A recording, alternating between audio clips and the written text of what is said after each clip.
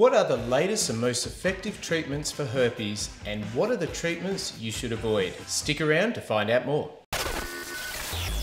Hi guys, I'm Dr. Lane from Adelaide, South Australia, and if you haven't seen some of my other videos on genital herpes, check them out. I'm putting some links in the description below. Now, just to recap, genital and oral herpes is caused by a virus called HSV. Stands for the herpes simplex virus. And the reason it can be such a nuisance for people is because once you've been exposed to it, it can lay dormant in your system and then reactivate at any time. Particularly at times when you're run down, stressed, or Murphy's Law, when you have something really important to attend, like a wedding. But don't panic, because there's some really good treatments out there. Now, full disclosure, everything in this video should be considered as general advice. You should always talk to your own doctor about the most appropriate treatments for you. Okay, so when you look at the management options for herpes, you can kind of split them into two groups: treatment and prevention. Let's start with treatment. How do you treat an acute outbreak of herpes? Well, first of all, make sure it is herpes. In other words, if you've never been diagnosed, I'd be chatting to your doctor pretty quick smart, because the treatment will vary depending on the diagnosis. Now, the most accurate way to diagnose herpes is with a swab.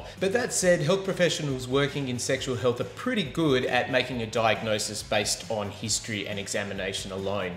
And they'll often even start you on some medication before you get the swab results back. Now, if you have had herpes diagnosed before and this outbreak is typical of what you've had previously, then generally you just start the treatment straight away. So the only treatment that has proven to both reduce the length of a herpes outbreak and reduce the severity of the outbreak is antiviral therapy. Now, obviously you can take pain relief like ibuprofen and paracetamol to reduce discomfort, but antivirals are the only thing that actually attack the herpes virus and help your immune system to fight it. And there is good evidence behind the use of antiviral therapy. In one study, for example, people who took an antiviral medication within 12 hours of an outbreak were shown to have a faster healing time by up to 2 days compared with those who took a placebo. There's also been evidence that if you're taking antiviral medication, it reduces the amount of viral shedding from your skin, which means you're less likely to spread the infection to somebody else.